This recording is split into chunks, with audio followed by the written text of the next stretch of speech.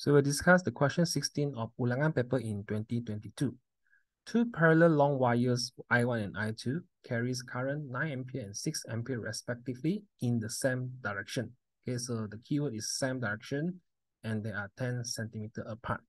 Sketch the magnetic field formed around the wires.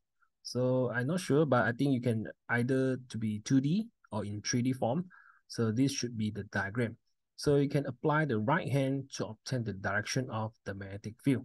So it can be either into the paper or out of the paper. So it depends on you. So I just want to highlight one thing here is that we can see that the magnetic field is different, okay, in the area between both wire. So you can see that the wire is actually cancelling each other.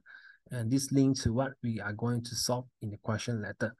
So the next question is to determine the magnitude of the force per unit length, the X on each wire. So we have learned about the formula and we learned how to derive if you don't remember. So we start with the force equal to ILB, where the B is the magnetic field produced by a straight wire, mu naught I over 2 pi r. Okay, it is from the Ampere's law.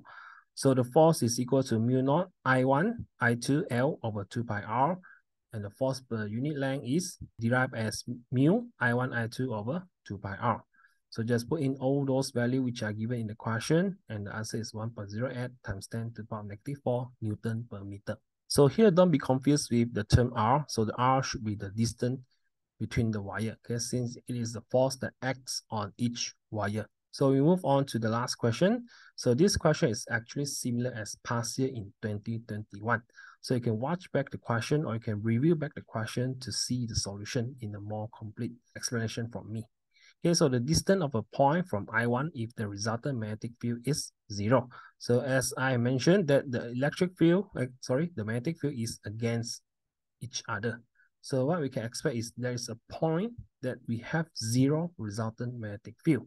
So let the distance of that point from I1 as x centimeter. So the distance of that point from I2 as 10 minus x. So from here is something like we have the point as here, let's say it's here. So the distance here is x centimeter. So this would be the 10 minus x. So this is what we need to declare, okay, to do the derivations. So what we have is that this is a point where both the magnetic field is equal. So that's why they cancel each other and it has 0 resultant magnetic field. So from here we have B1 equal to B2. So SB is equal to mu naught I over 2 pi r. So just put in the values as here. So we have the I is 9 and 6 respectively. And the distance is x and 10 minus x for both B1 and B2.